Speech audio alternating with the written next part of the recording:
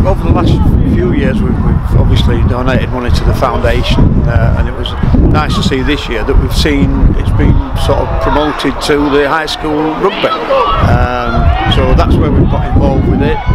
Some of the awards are going to be have been named after each players, which is nice, and yeah, just great to come along and support it and see the game thriving in that area. Yeah, it's always good to get into a final, and it's good that Brigshaw got there. Corpus will be a good team, won't they? So, but I think Brigshaw will bring it home. I think there's quite a few players who play at Brigshaw who are in the scholarship, so they obviously they'll build a team around that. So it just shows. Most of it comes from the schools, you know.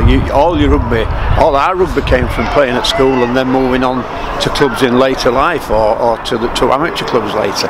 But schools is so important to get kids at that early age playing, and this is massive. And you see produce a guy like Jack Walker, so you know you can see the benefits of it, obviously.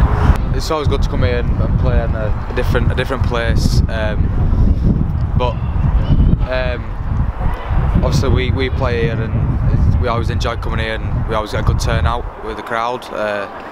Hopefully we can get that here as well again tonight. Yeah, I think it's always nice to see that and see as a Leeds district, which is Leeds and Hunslet, so there's clubs from all over involved, and to keep the tradition of the old trophies and the names on there previously is fantastic to see, and long may it continue.